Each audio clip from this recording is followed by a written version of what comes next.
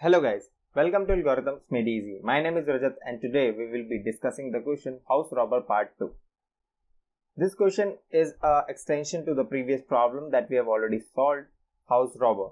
So if you haven't done that question or haven't watched the video, do watch it. The link is at the top and in the description below. We will be using a lot of explanation from that particular solution in this question as well.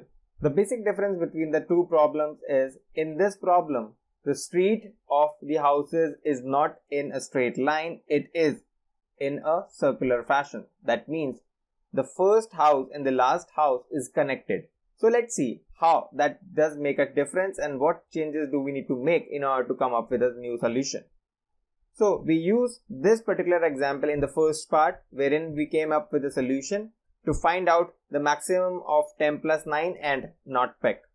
But in this problem, we know that 9 is connected to 1. The last house is connected to the first house. That means if we are taking into consideration that we will be robbing the last house, we cannot rob the first house and vice versa. This clearly shows that if we are robbing the first house, then we can compute the result till the second last house, that is 1 in this particular case. Because we are sure that if we are starting from the first house, we cannot reach till the end of the house. Remember, we are finding out the maximum between two values.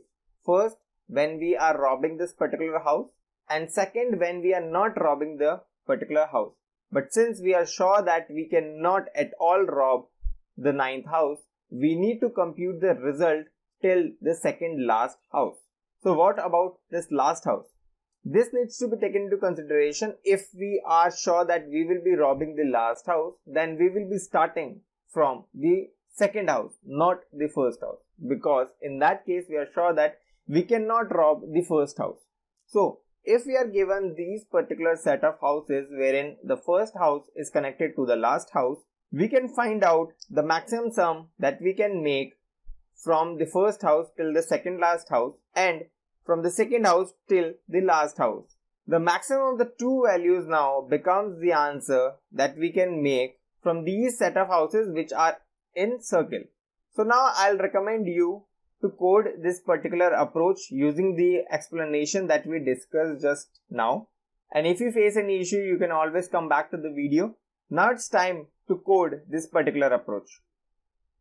Since we are using the same logic as House Robber Part 1, we'll copy paste the same code over here and then just see what changes do we need to make in order to make this code work. So I'll just copy this code and paste it here. Now, the base conditions will still remain the same because if they are in circle and if there is only one house, then we simply return the nums of 0.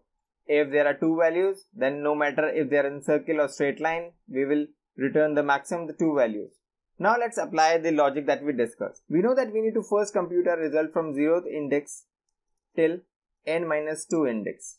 And then we need to compute the result from first index to n-1 index. So if we see that over here we are starting from 0 going all the way till num's length, that means n-1, but we need to go till n-2 in this case. So we make it n-1. The DP array that we have created over here will also not contain nums.length. It will be of length n-1 in this case. So this becomes our answer for this 0th index to n-2 index. Now it's time to find out the answer for first index till n-1 index. So we need to again make a new DP array. Let's call it DP1. Now we will simply copy the base conditions, make it DP1, make the changes. Because we are starting from index 1, this becomes index 2, and lastly we loop on the rest of the values by using this for loop, which will now be starting with index 3 going all the way till nums.length, as the length of this DP array is nums.length. Updating all the DP to DP1. Now both these array will contain the sum, the first containing the sum from 0th index to n-2 index, and DP1 containing sum from first index to n-1 index. We need to just find out what is the maximum of the two sums, and that will become the sum for this initial array. So we'll just find out the max of the two. The maximum value will lie at the last index, so we'll put that. Now let's try to run this code. So it ran successfully. Let's submit this. So it got submitted successfully.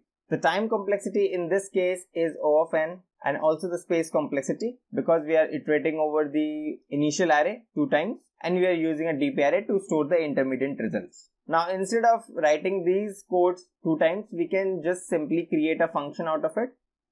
So when you're done with it, the code will look like this.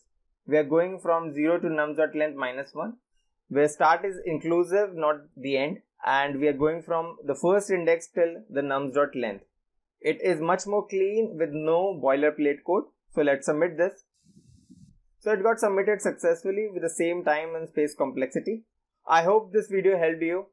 Do let us know your thoughts in the comments below. Thanks for watching this video. See you in the next one.